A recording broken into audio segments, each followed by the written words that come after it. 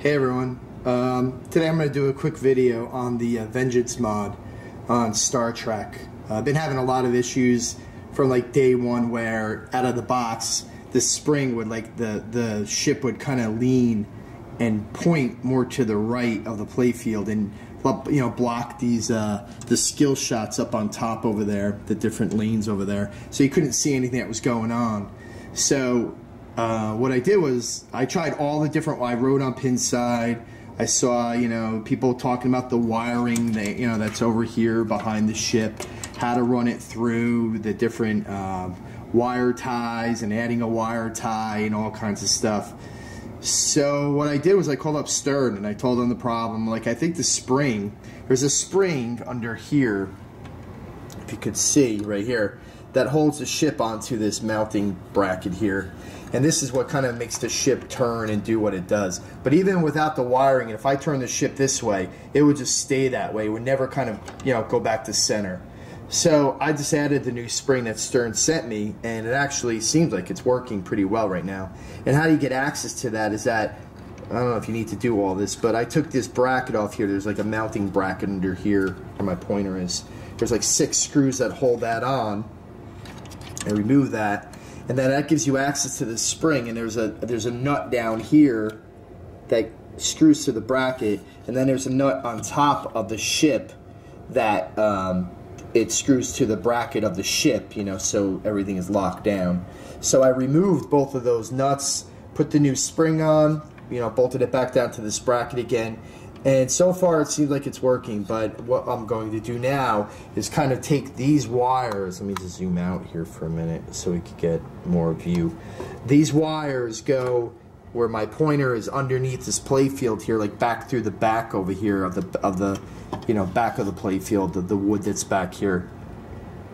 They go through that hole, and then you need to kind of fasten them down back there. There's going to be a wire tie that needs to get applied again somewhere in this vicinity here, like where my pointer is. I know it's hard to see, but that, like, the wires have to run through that, and you need to give it enough access so this ship could do what it does and not bind on the wires either. So you have to make sure you give it enough play in the wiring when you reapply your wires, so the ship could turn back and forth without getting stuck in a position or going forward when it gets killed and all that stuff. So I'm gonna put the wires back on and tie everything back in together and come back and see if that did the job or not.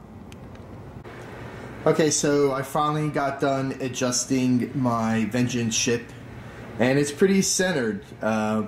Thank God. It only took me about 5 hours to get this done. Not really, but it took me a while. It's not complicated, but you have to kind of figure out where the slack has to go into the wire and where you need to give it enough slack so it can move left to right and forward and back, but also kind of go back to the position of where it needs to be centered. So the way that I did mine, and I've read a lot of things on Pinside and what people said and all that, but I wanted to get mine somewhat centered. Mine was so off to the right, it was really bad. But what I did, if this could help anybody, I ran the wire in the back, underneath the playfield, back, if I could kind of get over there, right here is the wiring of how it goes back to the Vengeance ship here, so that this whole big 3 spool thing. I also have the Vengeance mod on there. That's like the LEDs that go around the front of the ship, but it goes through this like tie that's screwed into the back of the wood, and you got to figure out like really right where it needs to go. I have it right a little bit above where the electrical tape would be, where it kind of ties all these wires together. That's where I started mine. I also put the Vengeance mod through that wire tie too, or the thing that secures it to the back of the playfield here. So then it runs up, here where my fingers are, these wires here. Then it goes through the hole on the left side underneath the warp ramp. It's not to the right, it's to the left of the warp ramp. That's where I have mine. It goes through this wire tie here again, or this, the thing to organize the wiring. So, but it gives it enough slack to give it enough play to go left and right and forward and back. So mine goes through that, and I have my tie, or my wires, I don't even know what you would call this. It's like a, kind of secures the wire down and kind of cleans it up a bit. But I have it jacked all the way, as you could see, more towards the left of the play field. And I give it enough slack here. You could kind of see the wire a little bit as you're playing the game, but I really don't care at this point. It's centered. It works great now. So the wire, I give it enough slack here, so when it goes back and forth and left to right, that this wire here takes that. That's what gives it that left and right, but then kind of has enough tension to put it back to center again. And that's what you're trying to do. I've also read other people put another, one of these things over here on this screw, this middle screw here underneath the ship. But I tried it, and it just doesn't, it's too tight, and it doesn't allow it to go left to right. So, so I had a problem with that, so I couldn't do this. So this is great. It worked out really well. It's centered. Let me just drop the play field down so we could kind of see it that way.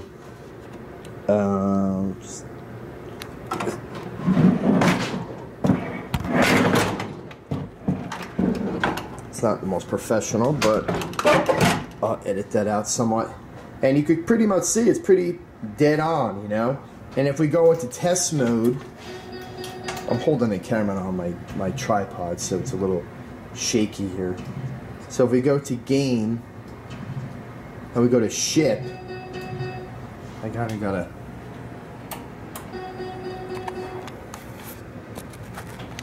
need my other hand, so I'm hoping that this will stay like that. So if I hold to enable the 20 volts inside, the 20 volts inside the cabinet here. So now if I do the ship, it drops, and it'll go back up and go back into position the way that it should. Again, that's what you need. If you don't have enough tension, or if there's not enough slack in that wire, that ship won't drop down, or it won't go back to the position of where it should be. So that's as centered as I'm going to get it. Again, I've tried numerous things. This is as centered as it's been. And again, I got a new spring from Stern. It somewhat helped, I guess, but I don't think that was the total issue. The total issue is finding that sweet spot of where that cabling should lie. And again, it's a lot better than what it was. So if that could help anybody out, great. If anybody has any ideas, I'd like to hear their ideas as well. If you want to email it to me, I'll post it on my blog, info@pinballsupernova.com. Pinside has a post with it with a couple options that I've read. Those options really didn't help me too much, but I appreciate everybody writing to me and wanting to help. I really appreciate that. And good luck. It takes some time to figure out what that sweet spot is. So again, thanks for watching my videos, and you can watch more of my videos on my blog, and you can access all my Twitter, my Facebook, my YouTube pages at www.pinballsupernova.com. Again, thanks again, and talk to you soon.